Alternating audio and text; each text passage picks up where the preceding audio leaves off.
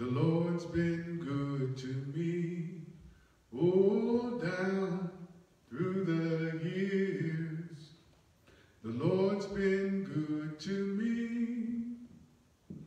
Down through the years. The Lord's been good to me. You know the Lord, he's been good to me. All of my life, the Lord's been good to me. Oh, all of my life, the Lord's been good to me. All of my life, the Lord's been good to me. I tell you, the Lord, he's been good to me. Keeping us alive, the Lord's been good to me. Oh, he's keeping me alive. The Lord's been good to me. Keeping me alive. The Lord's been good to me. I'll tell you, the Lord, he's been good to me. Oh, down through the years, yes. The Lord's been good to me. I tell you that down through the years, the Lord's been good to me. Down through the years, the Lord's been good to me. I'll tell you, the Lord, he's been good to me. Keeping me alive, the Lord's been good to me. Oh, he's keeping me alive.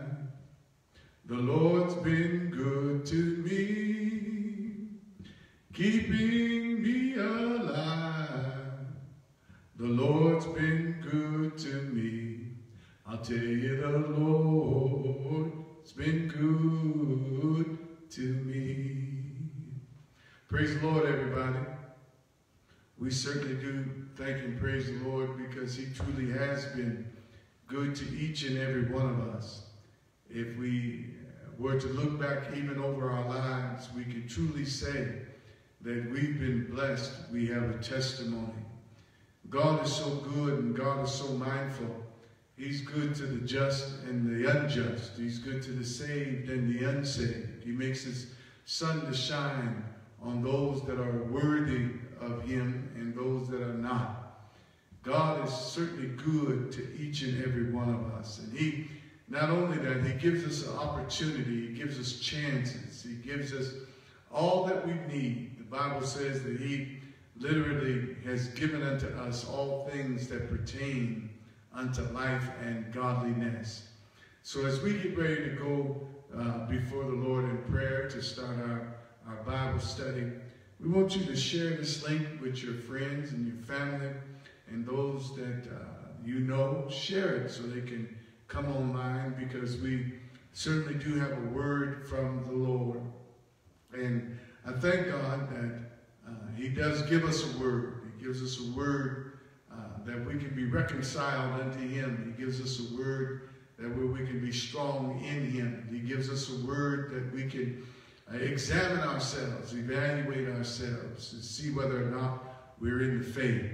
So it's good. It's good to tune in to Bible study. It's good to give all that you have unto the Lord, so that the Lord may be able to feed your heart, to feed your mind and your spirit. And we certainly do thank God for this great production, Christian Ministries of the Apostolic Faith Church, a church that is literally pursuing excellence until excellence is achieved. Forgetting those things that are behind and pressing. We're supposed to be pressing toward the mark of the prize of the high calling of God, which is in Christ Jesus. And as you're tuning in, we're going to go before the Lord in prayer. I am the bishop of the church, Frank Quinn. the lead pastor, and we certainly do thank God for all of our ministers and all of our lay persons that work with us and our deacons. And we thank God for our lovely wife, Lady Tracy Quinn. So as we prepare our hearts and our minds and our spirit to go into Bible study on today, we certainly do want you to remember men and women and children everywhere that the Lord will continue to save and add to the church daily such as should be saved. Let every heart pray. Oh, gracious Father, in the precious and the mighty name of Jesus, we come before you, Lord. We come before you to say thank you and praise you for your greatness and your mercy. How you've kept us all day long and watched over us even unto this very hour. And Lord, it is you that has given us strength. It is you that has put love in our hearts. It is you, Lord, that keeps us moving forward, that we might attain unto the things that pertain unto life and godliness. Lord, we thank you that you have called us to walk by faith and not by sight, that we might receive of your greatness and receive of your goodness. And Lord, we ask you, Lord, that you bless each and every soul that is tuning in on this night. We ask you, Lord, that you grant a word of faith, grant a word of knowledge, grant a word of understanding, that it may be received with meekness to the saving of the soul. Lord, I pray, Lord, that if there's any questions that individuals may have as they're tuning in, that you answer them on today. Lord, use your servant as we humble ourselves beneath thy mighty hand. We pray, Lord, that you strengthen us, the body of Christ, that we, Lord, do that which you have called us to do without fear, without trembling. We ask you, Lord, that you give us a heart and a mind to serve you in the beauty of holiness in the name of Jesus. We ask you, Lord, that you remember those that are sick in their bodies, that are needing deliverance. Lord, we ask you, Lord, that you'll send a great deliverance in the name of Jesus.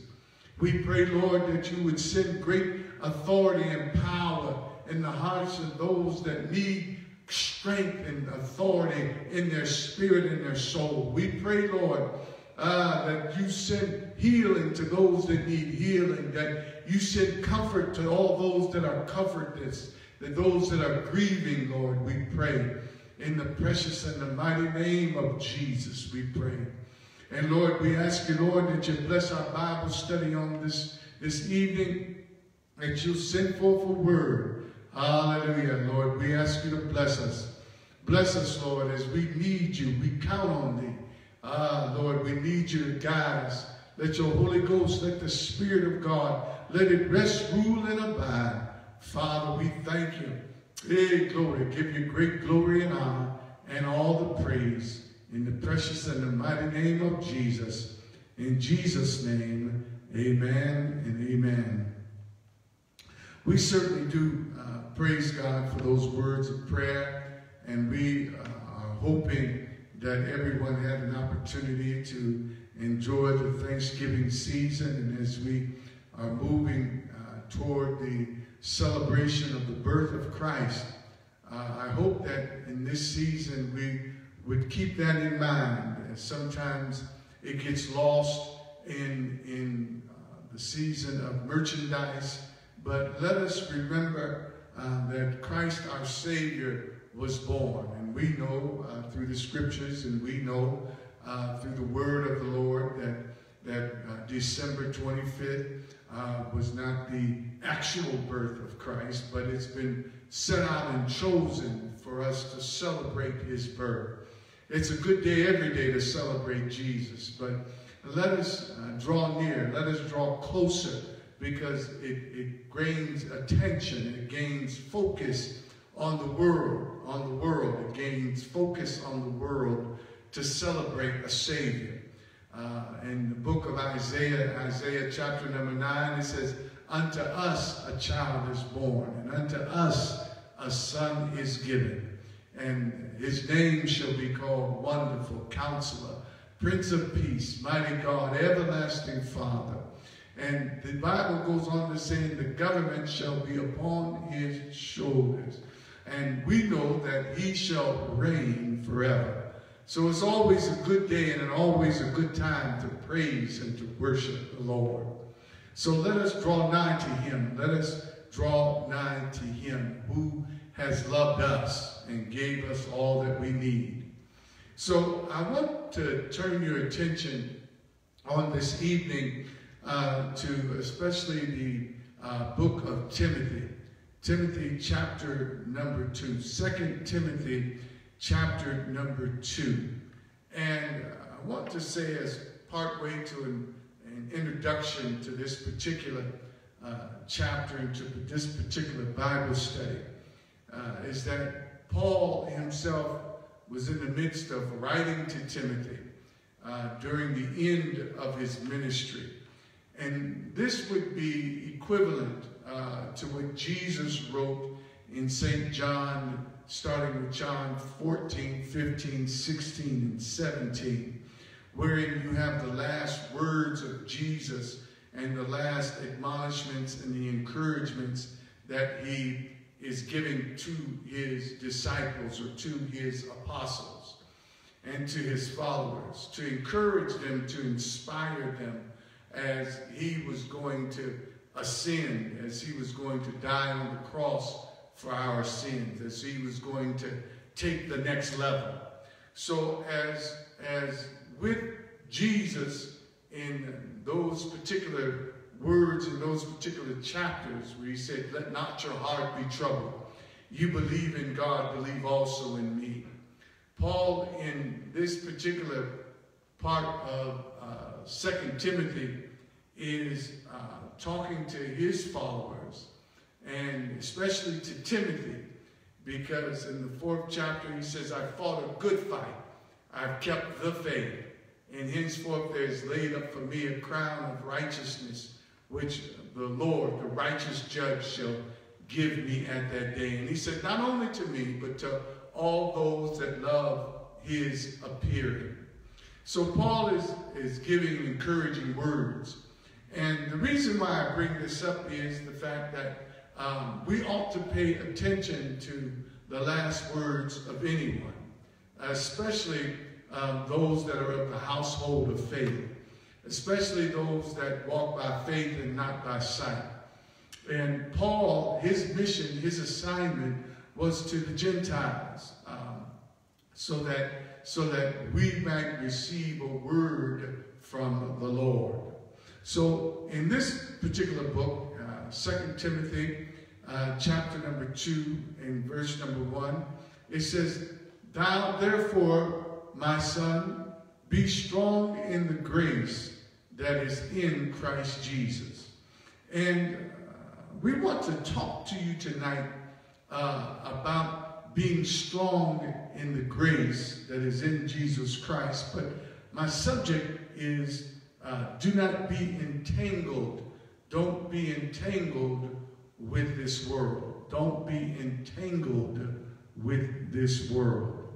And for us to truly get a grand understanding about what Paul is saying in that first verse, 2 Timothy chapter 2 and verse number 1, he said, thou therefore.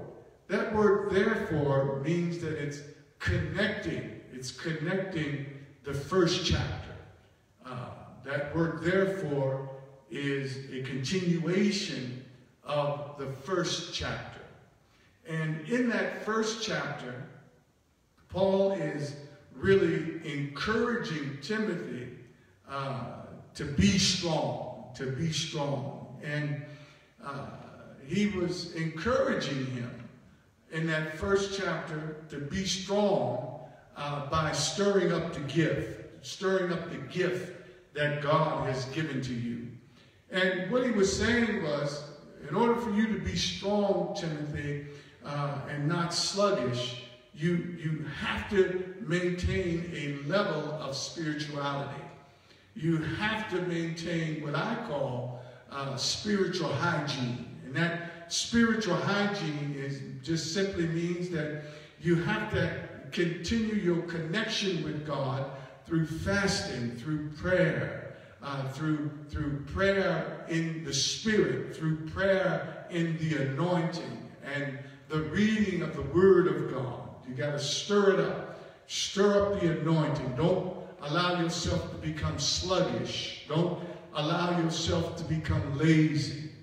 When it comes down to working in the Lord or doing the Lord's work, one must not be lazy.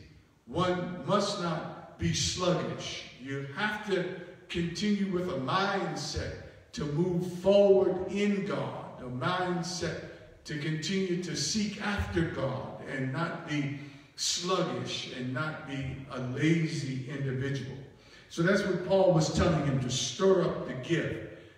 Keep your anointing flowing. Keep the Spirit of God alive in your life. And then he was telling him to be a partaker of the afflictions of the gospel according to the power of God. And that's verse number 8. And there don't allow yourself to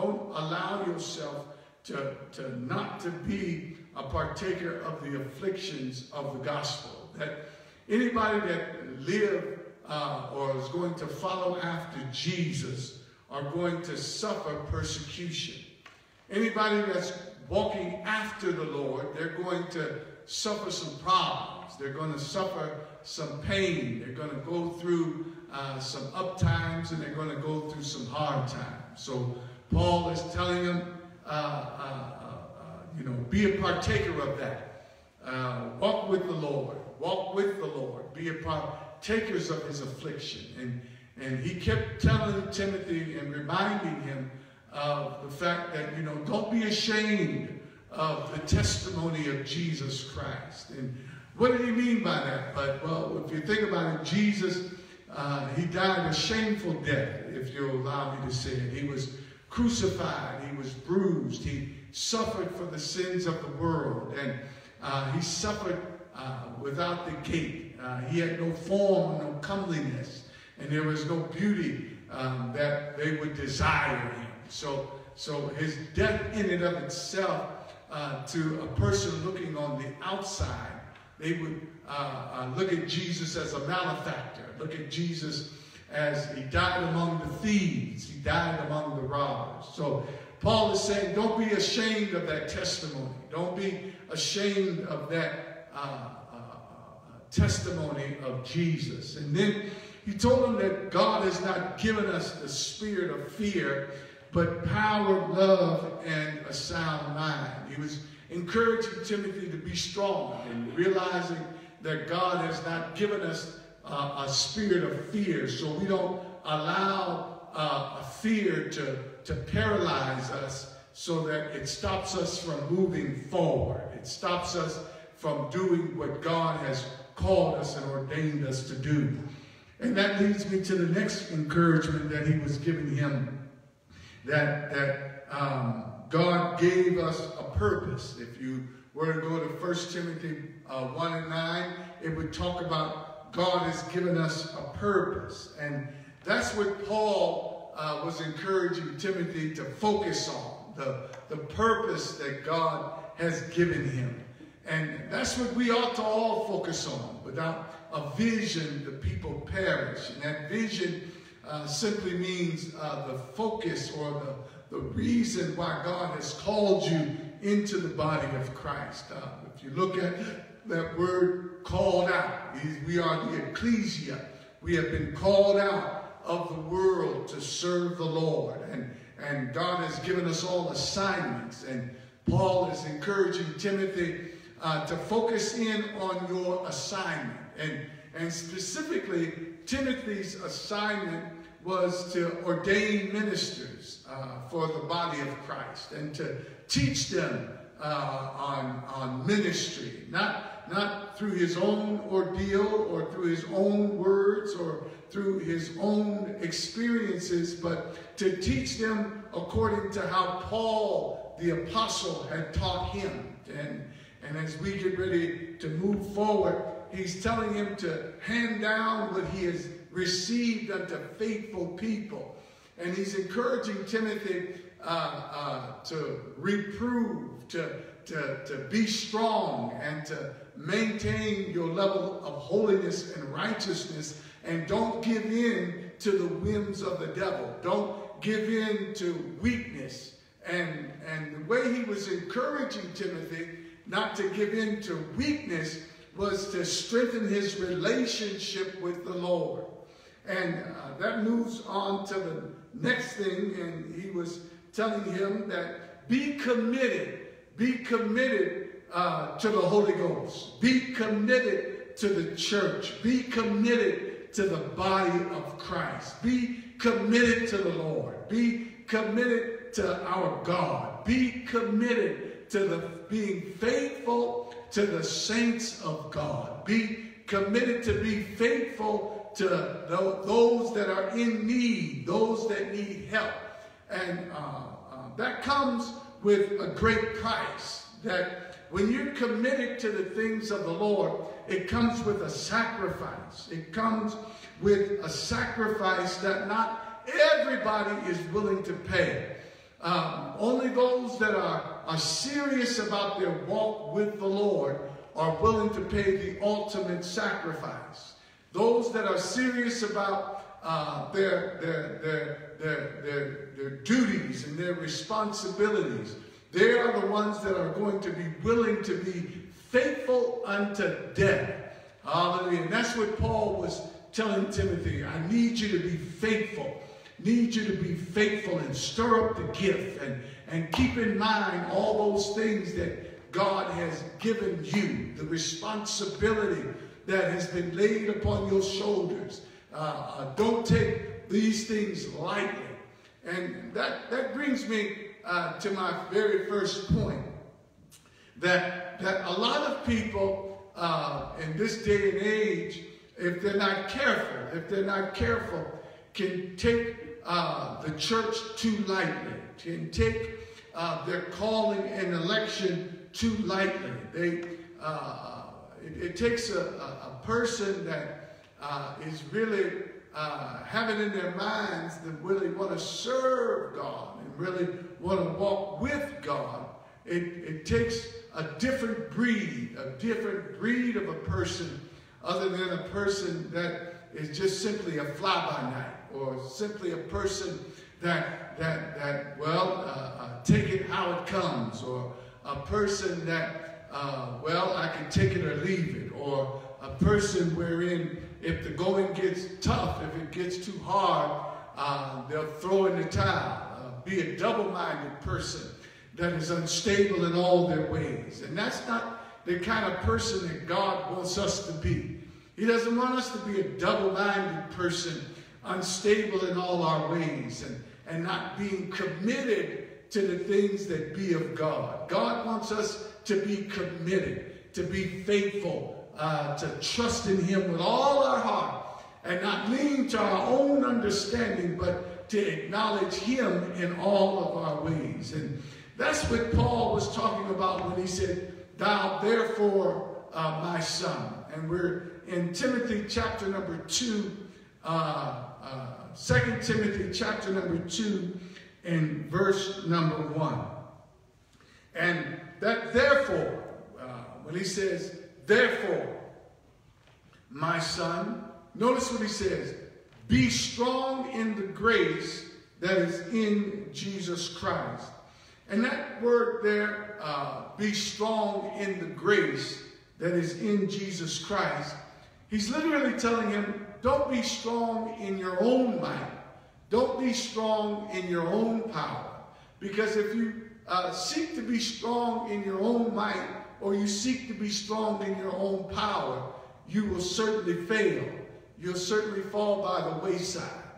I'm reminded of Peter, when he told Jesus that he would rather die than to deny him.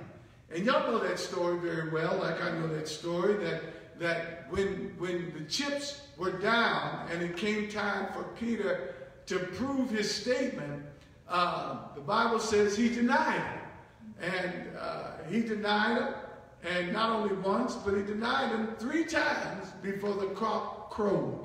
And Jesus told him that he was going to deny him.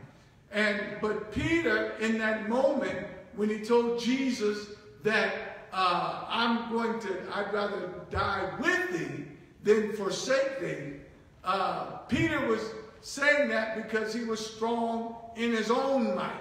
He wasn't strong in the Lord. And that's why he failed.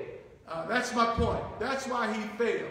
That he was claiming to be strong, but he was strong in his own might, and he was not strong in the Lord.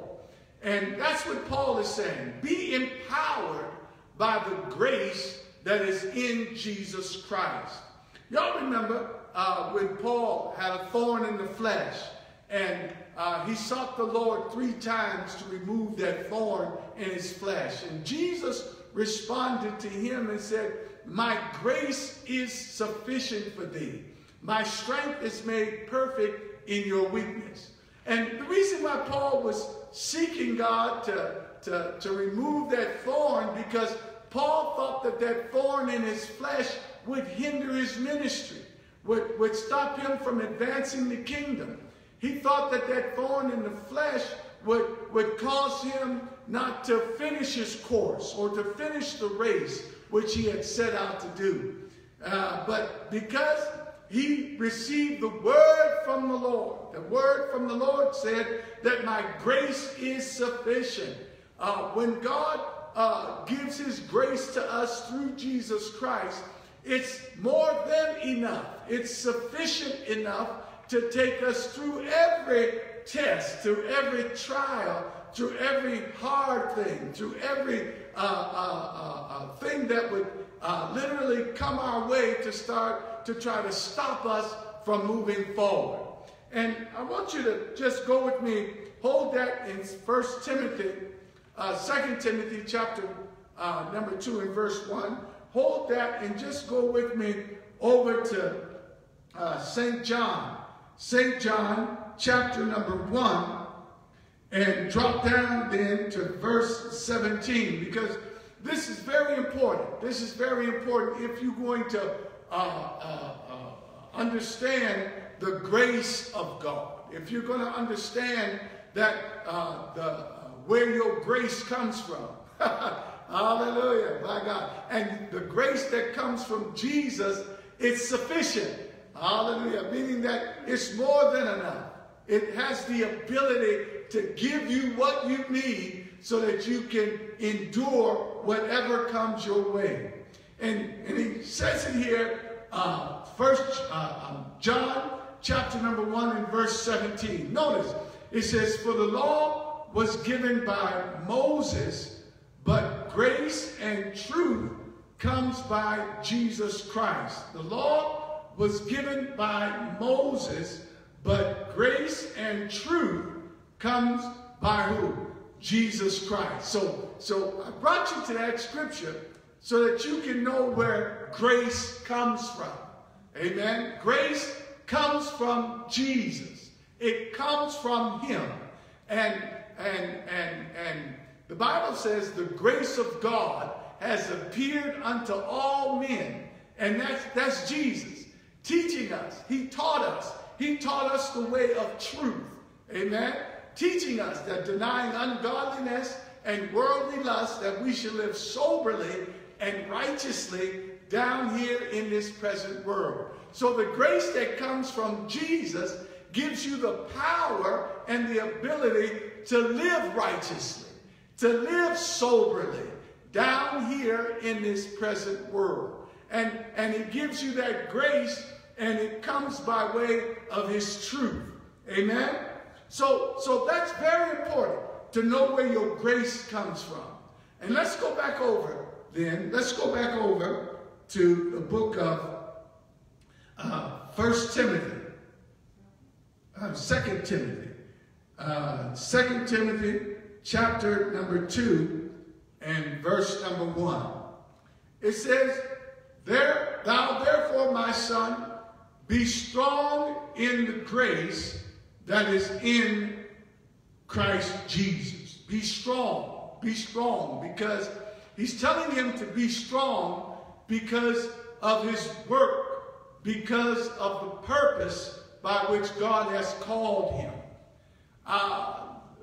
What this Bible study is about tonight is for us to be strong in the Lord because of the work and the calling that God has on our life, the purpose by which he has called us, about the reason for which he has called us, the purpose for which he has called us. And if you're going to finish your course, if you're going to finish this race, you have to be strong. And I want to say this about being strong. What Paul was literally telling Timothy, or what he was really wanting him to focus in on, is that as trials and as temptation and as you focus more on the work, more trials and temptations are going to come to you, and the enemy is going to stop you or try to stop you from accomplishing what God has ordained you to do. So therefore, as you walk with the Lord, you need to increase in strength. You need to increase in the anointing. And in order to increase in strength and increase in the anointing, you have to increase your prayer life. You have to increase your study life. You have to increase your communication and contact with the Lord. What are you saying, Brother Pastor? I'm saying that when an individual is a baby, they don't eat as much as a toddler. And a toddler doesn't eat as much as a teenager. And as a person grows, the demand grows. And as you walk with God and your purpose and the plan of God is revealed to you, the demand that demands more contact with God. It demands more anointing with God. Where much is given, much is required. So what Paul is literally saying to Timothy about being strong in the Lord, he was literally telling him to increase your spirituality, increase your anointing, increase your prayer life, because of the work God has demanded from you. And that's where a lot of us miss the boat. You can't, me as a pastor, let's use me as a pastor. I can't maintain my pastoralship on a layman's anointing, if you allow me to say it, on a person who just comes into the church and may come to Bible study once a week, may come to Bible study once a month, may pray to God every other day, and continue to work, and because the level of fight that the enemy is going to bring is going to be strong. So therefore, if you are a pastor, you need to have daily contact with the Lord. You need to be praying without ceasing. You need to read and study the Word on a constant level. And like Paul said, put on the whole armor of God, that you might be able to stand and withstand the wiles of the devil. But an individual that is calling themselves, know that God has ordained them to be a pastor, and don't put forth the work, don't operate in a pastoral anointing, the enemy is going to take them out. Same way if we look at a minister, same way if we look at a deacon, same way we look at a lay person or a person that is in the church and is trying to establish themselves and group themselves in the church. they need to utilize a level of anointing to be able to stand. Amen? Because if you don't build yourself up, that's what Paul is saying. You've got to build yourself up on your most holy faith. If you know that God has a calling on your life, and you know that you have a purpose with God, and everybody should know that, because God has given everybody a purpose and a reason for living. And if you're going to do that, your level of anointing that's in your life has to meet that level of expectation.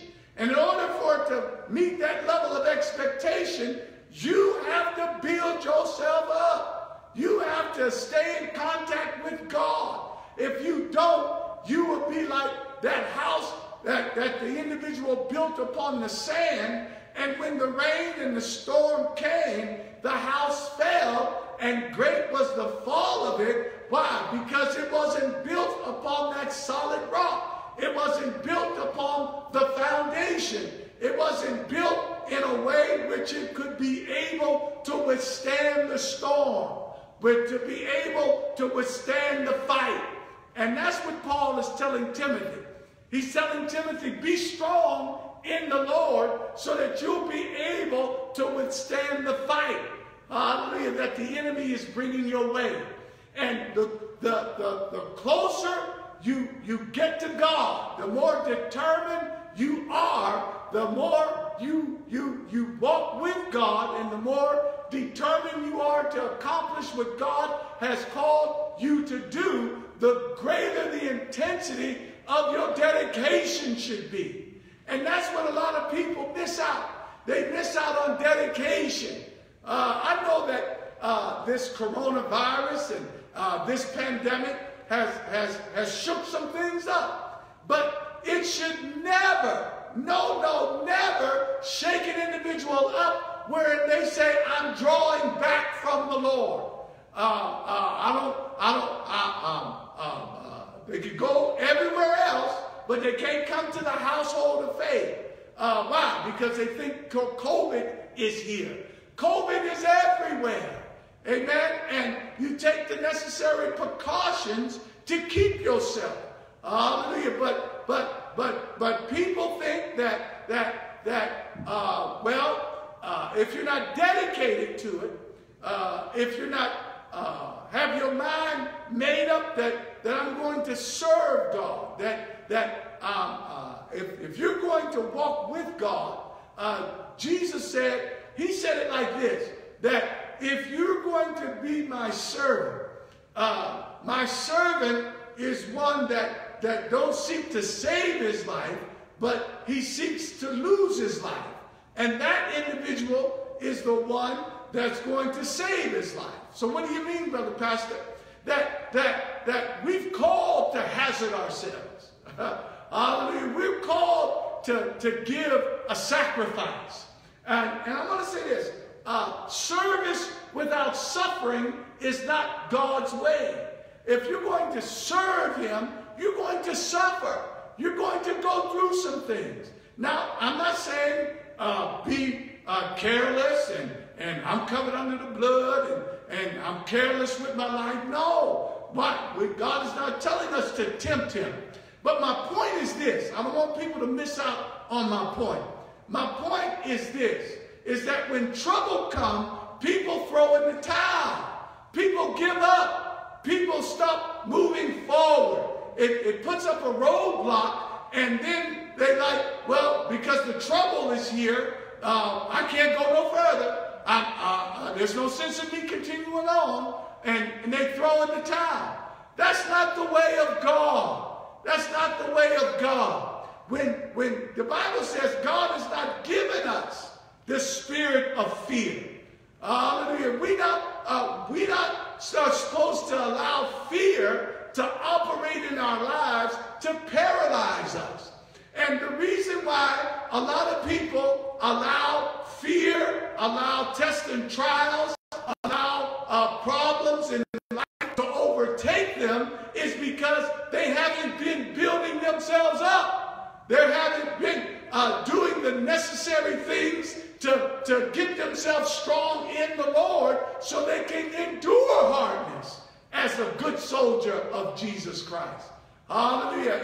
If you don't build up your immune system, deadly diseases can overtake you. If you don't build up your spiritual immune system, the enemy can overtake you. Hallelujah. So what am I saying? I'm saying that if you're going to walk with God, hallelujah, if you're going to finish the course, if you're going to be strong in the Lord, you have to do the things that are necessary to get you there. Hallelujah. According to how God has called you, God has anointed you. And you ought to be giving yourself to the Lord so that you can walk in that anointing, so that you can walk in that power, so that you can walk in the love that God has given unto you. Hallelujah. My God. Thank you, Jesus. And that brings us then now to verse number 2. Paul says, and that the things which thou hast heard among me, heard of me among many witnesses. Notice what he said. The same commit thou to faithful men who shall be able to teach others. So we look at Timothy. Timothy, his calling. Timothy was called to ordain ministers, a bishop in the church of the Lord. He was called to teach others. He was called to commit what God has given to him to faithful men. And y'all know that people can be stiff-necked. People can be rebellious. People can be heartless. People can be non-supportive. And what Paul was telling him was, you know, although all of these things are going to happen, don't neglect your duties. Don't neglect your responsibilities. And I can say that to the church. Amen? That walking with Jesus is not always going to be easy.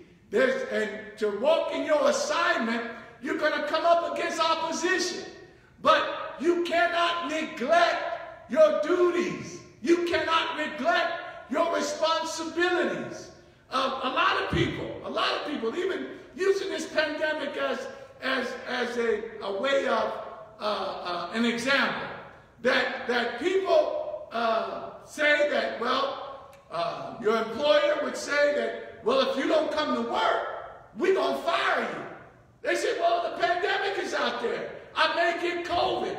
But don't you know they'll show up to work to carry out their duties, to carry out their responsibilities. Amen? Why? Because they see that as their livelihood. They weigh the risk, and they believe that, well, if I don't go, I'll lose out on my house. I'll lose out on my car. I won't be able to supply my food and all of this and all of that. Wow. Thank you, Lord. And people who think like that, they're willing to make that sacrifice. And people have to realize and understand that the same vein, in even a greater vein, you should be willing to make that more sacrifice for Jesus. Hallelujah. You should be willing, thank you, Lord, to make the sacrifice for the Lord and not lose out on, stop operating and fulfilling your responsibilities and duties unto Him. And in order to do that, you've got to be strong. You've got to do the necessary things to build yourself up, or you'll fall by the wayside. Hallelujah. My God, my God, my God. So we see here then, he says in that third verse, and he said, thou therefore, notice what he says, endure hardness as a what? A good soldier of who? Jesus Christ. So he's telling him, have you some spiritual boldness in the Lord to do great exploits. Amen? Endure hardness. That means suffer through some things. When you come up against a problem, when you come up against a wall, when you come up against adversity, you don't allow that adversity to cause you to throw in the towel. You don't allow that adversity to cause you to give up. You endure it. And as you're enduring it, God will make a way of escape. If you endure it, God will give you the ability to overcome it.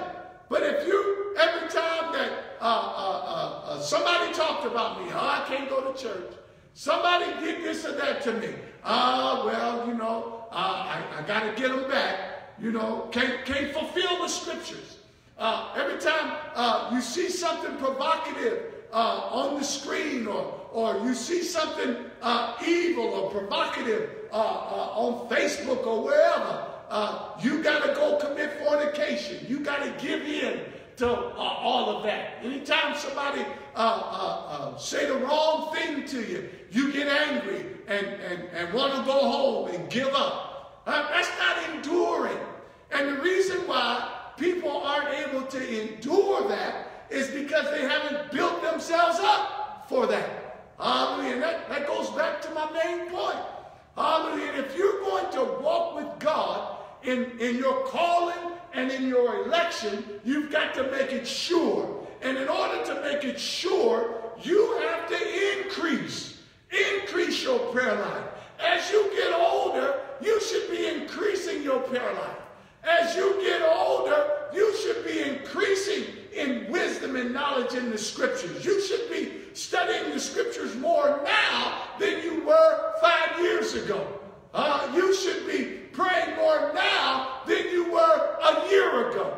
Hallelujah. You should be increasing, not decreasing your level of relationship with the Lord.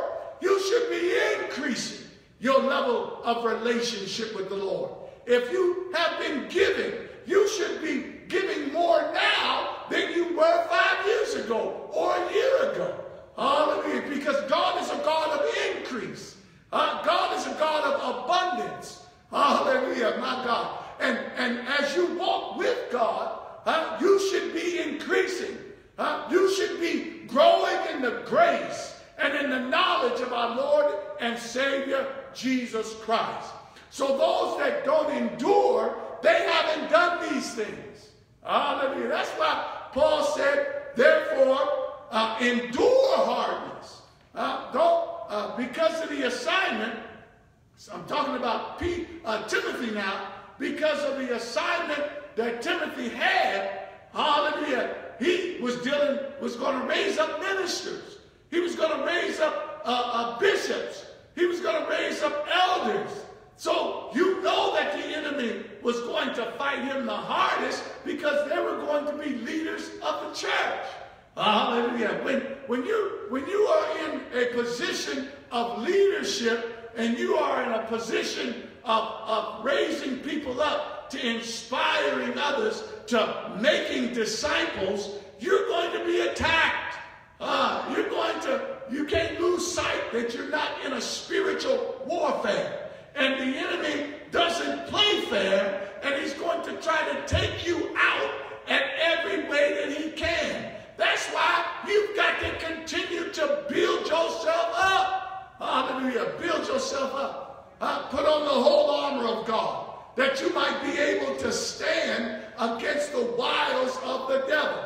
Hallelujah. Thank you, Lord. And having done all to stand, he says, stand therefore. Now, what gives you the ability to stand are muscles. What gives you the ability to stand spiritually are spiritual muscles. Hallelujah. That need to be built up. Hallelujah. So that you can endure the hardness. Notice what he says. And I like this. Hallelujah. He says, thou therefore endure hardness. He says, endure it as a good soldier of Jesus Christ. Now notice what he said there. As a good soldier. See, you got bad soldiers that will go AWOL. My God, who am I talking to today? Go AWOL. Just leave. My God. And those people that just leave, they get court-martialed. Amen. They be brought before the tribunal. There's people that join the church and say that they're going to be in the Lord's army. They endure for a moment, and then they just leave. They don't show up. That's AWOL. That's not a good soldier. Hallelujah, my God. Hallelujah, my God. Now notice, he said, be a good soldier. A good soldier is somebody that's dedicated. Somebody that studies the art of war. A good soldier. Somebody that is ready to fight at a moment's notice. A good soldier is a soldier that protects not only the commander, but protects their fellow officers or protects their fellow soldiers. Amen? Hallelujah. They're disciplined. A good soldier is disciplined. They get up early in the morning and exercise. They eat right. They talk right. They present right. They're disciplined. Amen? They don't allow every and anything to come into their life. Why? Because it can impair their ability to be a good soldier. Wow, I just said a mouthful. A good soldier that are in the body of Christ, you don't allow every and anything to come into your life. Amen? That can hinder you, that can stop you from being a good soldier. Amen? Hallelujah. So we see here then, he said, be a good soldier of who? Jesus Christ, because we are in the Lord's army.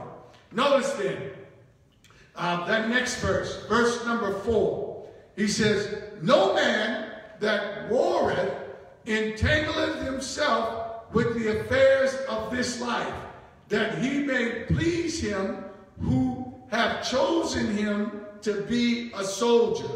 And that scripture there is huge, because what Paul is focusing in on, notice, he's focusing in on somebody that's in the military.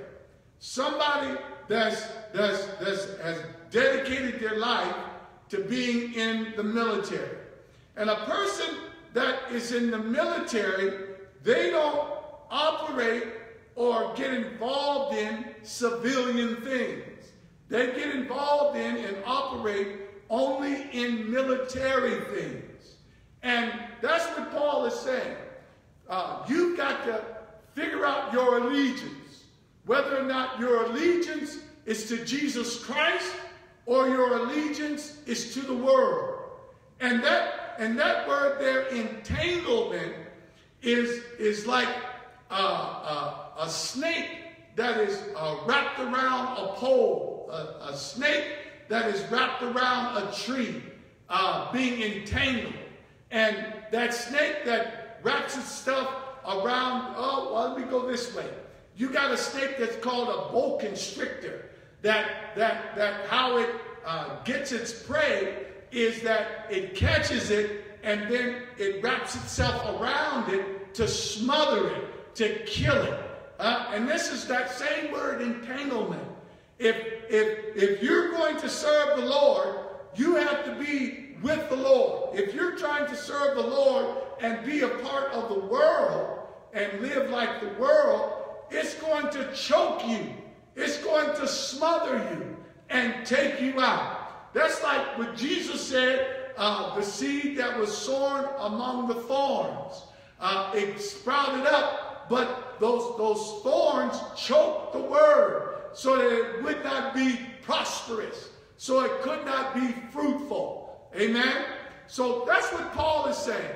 Paul is saying, if you're going to be a soldier in God's army, he says, no man that warreth. There it is, that word warreth. That means that fights. If you're going to walk with God, you've got to see yourself in a spiritual battle all the time. You've got to see yourself and conduct yourself as a warrior and as a soldier all the time. He said, no man that warreth, that's fighting against the enemy, that's fighting against the devil, hallelujah, that's fighting against evil, that's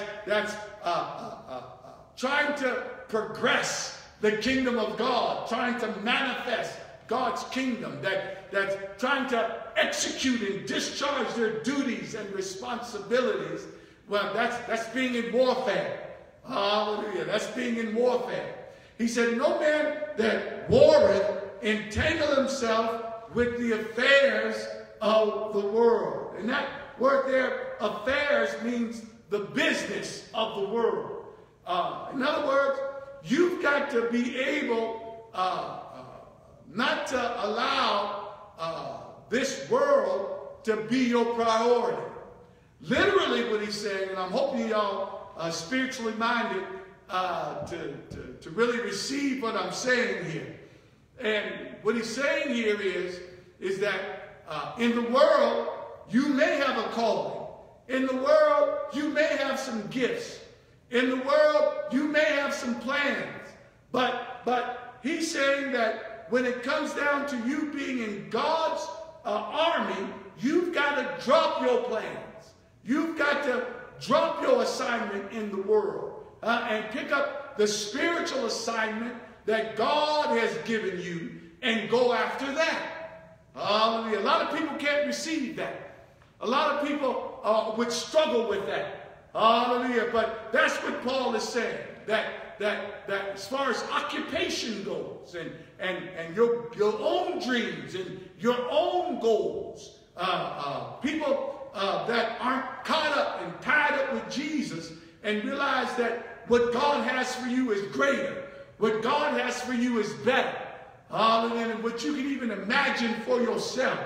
They can't receive what I'm saying because it sounds like foolishness to them. But those that realize that they've been bought with a price, those that have sold out and said, I'll follow after Jesus, those that are determined in their heart to love God with all their might, with all their strength, with all their heart, with all their soul, and to love their neighbor as their self. They are the ones that are really committed unto him. Paul said it this way.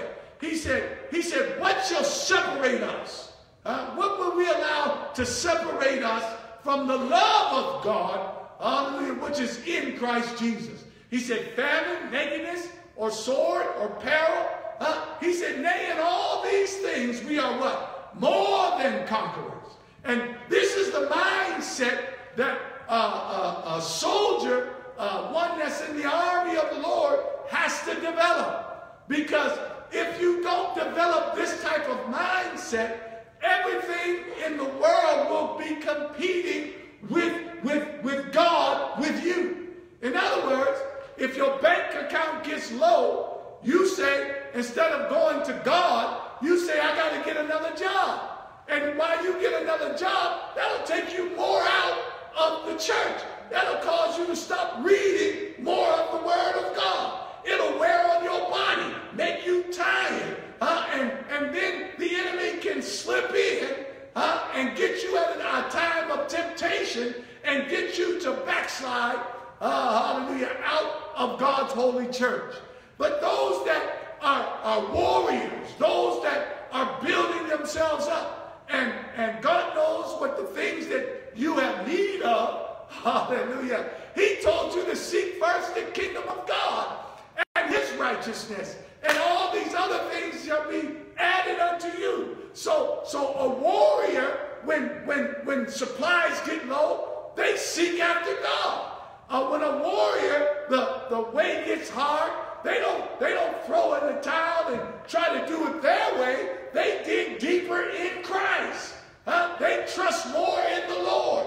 Why? Because they've been building themselves up. Hallelujah. They realize through wisdom and knowledge that God has given unto them, that God shall supply all my needs according to his riches and glory by Christ Jesus. And as they build themselves up, they're able to endure the hardness until the Thank you, Jesus. There's a difference. Hallelujah. There's a difference. And we've got to realize the difference. And if you're going to war in this warfare, if you're going to go after the purpose that God has called you for, if you're going to live out your calling in your election, then you have to not be entangled with the affairs of this world. You can't allow yourself to allow the world to choke righteousness out of you, to choke living right out of you. Hallelujah, my God. So let me move on. So we see here then, he says, no man, verse number 4, no man that warreth entangleth himself with the affairs of this life. So notice, the things of this world to wrap around you, that you become one with it, to choke you out. Some people, those that are entangled with the world, their priority is their worldly events or their worldly activity before God. Hallelujah. Before God. They put all that before God. God said that you shall not have any other God before me. Hallelujah. And whatever I put before God, that becomes my God. Hallelujah. And that's what Paul is saying. Don't allow these things, hallelujah, the world affairs, your occupation, to take you out of the will of God. Some people, they grabbing up all the overtime they can get and not realizing that that's a trick of the enemy to keep you away from your family, to keep you away from the church, to keep you from studying, to keep you from carrying out your assignment with God. Hallelujah. We've got to be careful. The Bible says we've got to be wise as serpents and harmless as doves. Hallelujah. So we see here, notice what he says.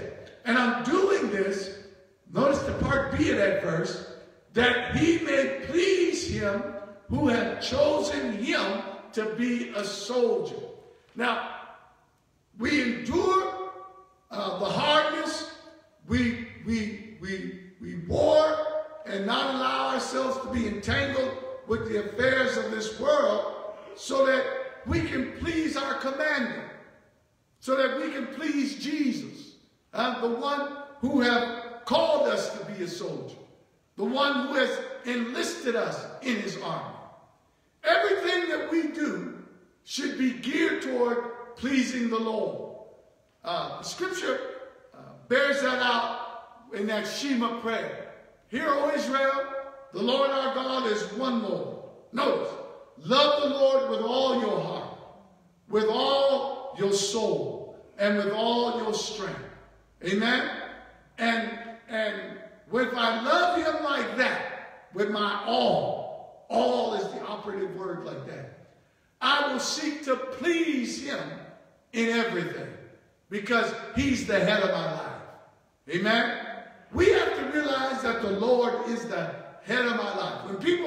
When people say that to me, I want to give honor to God who's the head of my life, you know, I always pause because I know what that means. Whether or not you're submitted to him in all your ways.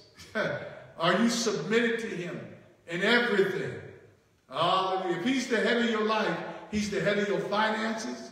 He's the head of your children, your family, your wife. He's the head of your job. Hallelujah. He's the head of the church. Hallelujah. He's the head of everything. Hallelujah. Not some things. Thank you, Jesus. Some people say he's the head, but they control some things. They don't allow the Lord to control it. Hallelujah. So there's a big difference. And that's what Paul is saying. Paul is saying that if you're going to war in this warfare, every move you make should be to please Jesus, who has called you to be a soldier. Now notice what he said. We almost finished. Dropping down to the next verse. He said, and if a man also strives for the masteries, yet he is not crowned except he strive lawfully. So Paul now is moving from a soldier to a runner, one that is in a race. And he's saying that if you're going to strive to get the crown, if you're going to race to get the gold, if you're going to go after the prize, then you have to do it. Notice what he said. He is not crowned except he strive lawfully. And that connotation there means that lawfully means that you have to obey God's laws. You have to obey God's word, the law of the Lord. And you cannot win this race, you cannot get crowned except you do it God's way. Except you do it according to the word of the Lord. That's lawfully. Lawfully. The Bible teaches that you can't have sexual relations except you have a marriage license, except your relationship be viewed legal under law. And that's the way it is. You can't advance yourself in God except you do it lawfully. Your marriage can't be recognized except it was performed in a lawful way. Your deeds that you think that you do to promote the kingdom of God won't be recognized by God except you do it lawfully, except you do it God's way. Jesus said it this way. He said, in the end, people are going to say, Lord, we prophesied in your name. Lord, we gave in your name. We healed in your name. We preached in your name. But Jesus is going to say, I never knew you. Depart from me, what? Ye worker of iniquity. Why? Because they didn't do it his way. Amen? They didn't do it his way. If you look at driving, you got people around here driving without a license, driving with an expired license, you know, and they by the police, they should get fines, and if you do it often enough, you're subject to go to jail. Amen? Why? Because you're not driving lawfully. Amen? Same way with your walk with the Lord. That if you're going to be recognized by God, if you want God to reward you for your good works, if you want God to say, well done, thy good and faithful servant, enter ye into the joy of the Lord, you have to do it his way. Hallelujah. You have to do it his way. That's what Paul meant when he said that, and if a man strive lawfully for the masteries, he is not yet crowned except he strive lawfully. Amen? You won't receive this crown, hallelujah, the crown of life, except you do it God's way. Amen? Thank you, Lord. Now notice then, the next analogy he gives, he says, verse number 6, the husbandman that laboreth must be first partaker of the fruits. He's talking about a gardener. Now, that word husband there means one who plants a field, one who plants a garden, that labors over it, that works over it. And what he's saying there is he that works over the work of the Lord, the one that laboreth.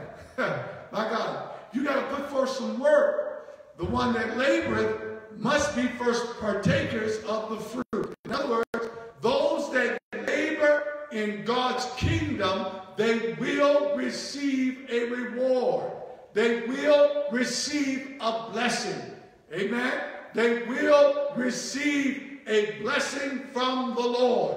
The Lord, he knows your way of the righteous, and he says the way of the ungodly shall perish, but the way of the righteous is blessed.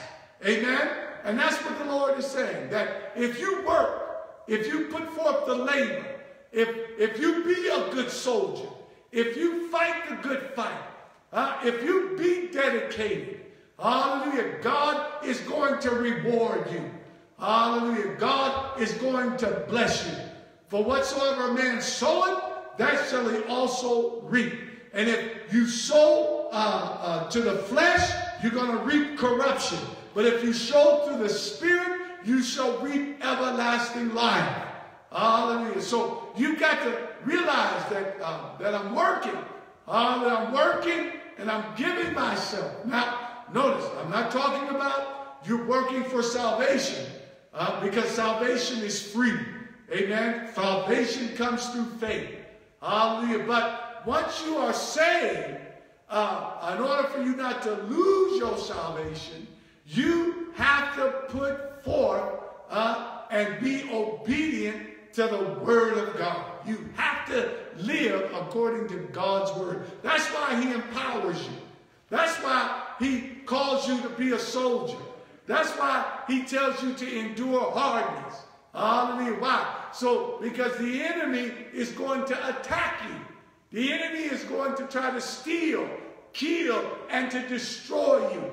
Hallelujah. But you, if you're going to be strong and not give in to the wiles of the devil, hallelujah, you have to build yourself up. You have to give yourself unto the Lord. Hallelujah.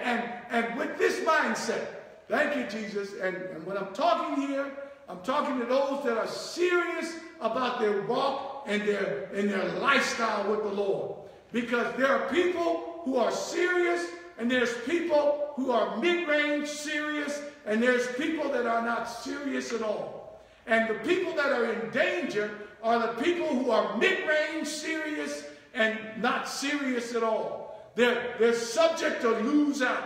Why are they subject to lose out? Because they won't do the things that are necessary to be strong in the Lord. But those that are serious, they're willing to pay the ultimate price.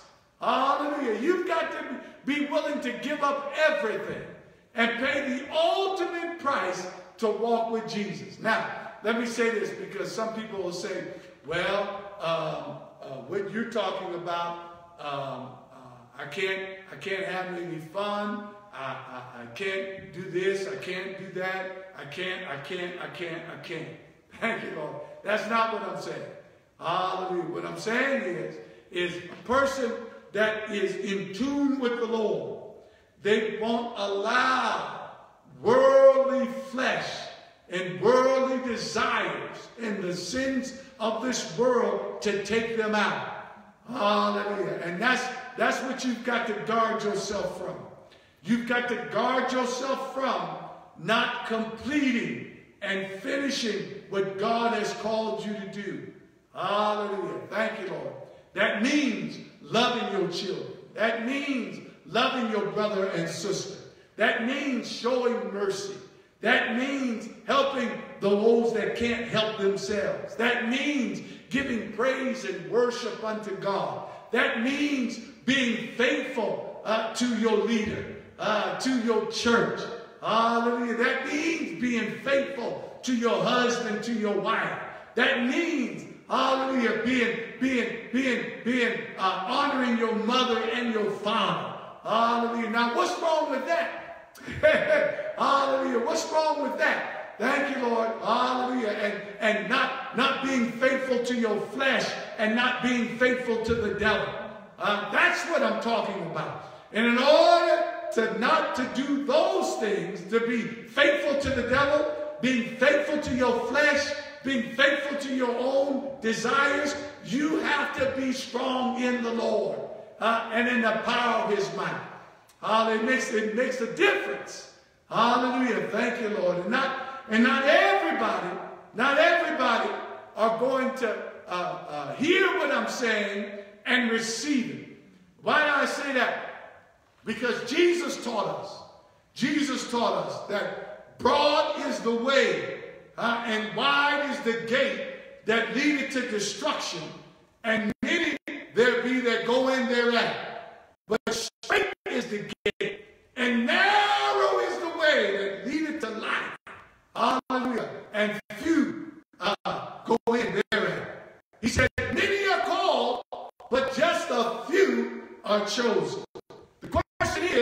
are you one of the chosen few? Hallelujah, my God. And those that realize that they are the chosen few, they realize and understand that what God has for you is greater, hallelujah, than what you can have for yourself. You realize that what God has for me, what God has for me is more than I can have for myself. Hallelujah. That you realize that what God has called you to. Hey, hallelujah. Thank you, Lord. You realize that your calling is the highest calling a man or a woman can receive. And it's a great honor to serve the true and living God. Hallelujah. Thank you, Lord. It's a great honor to walk with him. It's a great honor to talk with him. Hallelujah. It's a great honor to be on the Lord's side.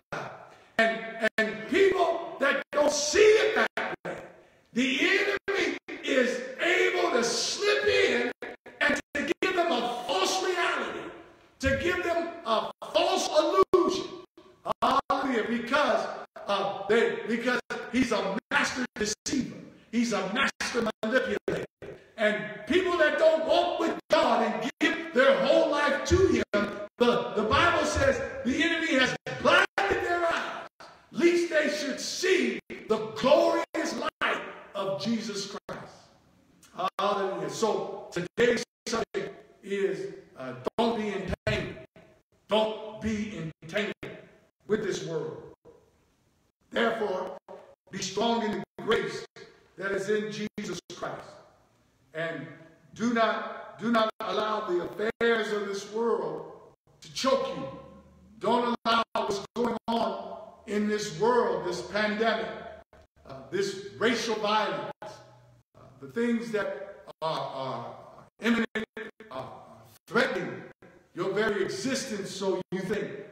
Don't allow those things to stop you from carrying out the will of God, to have you to be AWOL, to have you not to give your all unto God. Hallelujah. Don't allow those things that are going on to stop you from your relationship with the Lord. Giving up, throwing in the towel, getting weak, as opposed to getting stronger in God. As I said earlier, as you walk with God and you spend time with God over the years, your prayer life should increase. Your study of the scriptures should increase, which increases your wisdom and knowledge and understanding. Your whole spiritual outlook should increase. You should be able to handle more pressure. Hallelujah. Not I get a phone call, get a text, and I ain't coming to church. I'm gonna stop talking to people. Hallelujah. Thank you, Lord. My God, I'm turning my back. Enough is enough. See, that tells me that you allowed your immune system to get low. You allowed yourself to get weak, wherein the enemy was able to slip in and to take you at his own will.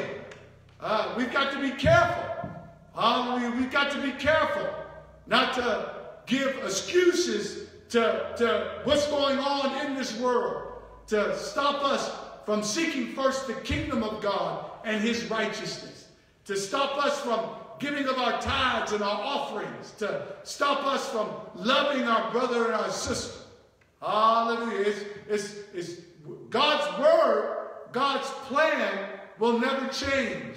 Now, it doesn't change because there's a pandemic going on. It doesn't change because there's a famine in the land going on. God's word never changes. The word of God says that his word, heaven and earth shall pass away, but his word shall remain forever. That means if his word is remaining forever, his will is remaining forever. His assignment for your life will remain forever. Hallelujah. My God. I hope you receive what I'm saying. Thank you, Lord, that if I'm broke, it doesn't change the fact that God wants me to give. Hallelujah. I have to find a way to give. Thank you, Lord. If opposition is up against me, it doesn't mean that I allow that opposition to overtake me. Hallelujah. If I got to do it in such a way that I realize in my conclusion here, hallelujah, that suffering and service go together. And God teaches us through Jesus Christ how to suffer. And we can't suffer with bitterness in our hearts. He tells us to count it all joy. He tells us to rejoice and be exceedingly glad, for great is our reward in heaven. Hallelujah. That's why he told Timothy to endure hardness. How do you endure hardness? Through praise and worship. Through persevering, to adhering to your gifts and your calling, to prayer and seeking after God, to reading the word, through carrying out your daily routine. Hallelujah. Not giving up, not throwing in the towel just because some obstacles are in your way, just because some things are trying to block you and stop you. That's what the world says: when the going gets tough, the tough get going. Hallelujah. And in my conclusion, I'm trying to conclude, but Paul is telling Timothy, if you do these things, if you persevere, hallelujah, greater is he that is in you than it is he that is in the world. And like Paul said, you'll receive a crown of righteousness, which the Lord shall give you at that day. And when you increase, as your test and your trials increase, the joy increases. Not only does your power increase, but your joy increases. Not only does your joy and power increase, but your faith increases. Hallelujah. When you realize that you're under pressure and you begin to combat that pressure using your spiritual hygiene, that exercise that strengthens your faith, you'll grow. You'll increase in love. You'll increase in faith. You'll increase in strength. You'll increase in blessing. Hallelujah. Don't let the enemy fool you. Don't let the devil trick you. Hallelujah, my God. Hallelujah. Don't let nobody steal your joy. Don't let nobody steal your crown. Hallelujah. You've got to build yourself up. Endure. Don't be entangled. Amen. Hallelujah. Come on and give God a praise. We certainly thank God for the word of God that is going on here on today. We certainly praise God for all that he is doing in our lives. Amen. Truly God is great and he's worthy to be praised. Hallelujah. And as we prepare, I want to say that those that are online with us on today, we want you to prepare your hearts for giving. Amen. And as you prepare yourself for giving, remember that you can bring your tithes and offerings to 501 West 31st Street, Erie, PA 16508. And you can also mail in your tithes and offerings to 501 West 31st Street, Erie, PA 16508. You can drop them in off in our Dropbox. And you can also come to tithing. Amen. And give in that way. Just look up tithing, find Christian Ministries, and go through that process and give. And as we are standing in our sanctuary, thank you, Lord, just put a comment in the line. Thank you, Lord, as to what you have received on this day from the Bible study. And we'll certainly pray for you. We'll be praying that God will continue to bless you and God continue to strengthen you and give you what you need. Amen. In this time of need. So we want to ask the church to stand. Amen. Thank you, Lord. And we want to give God glory, honor, and praise as we move forward in our study on today. Let it be our prayer. Gracious Father, in the name of Jesus, Lord, we certainly thank you for your greatness and your mercy. We thank you, Lord, for how you blessed each and every one of us here on today. We ask you, Lord, that you send forth your anointing, send forth your power. Let this word be received with meekness to the saving of the soul. And Lord, we ask you, Lord, that you let your most perfect will be done. Bless the church, bless the Bible study.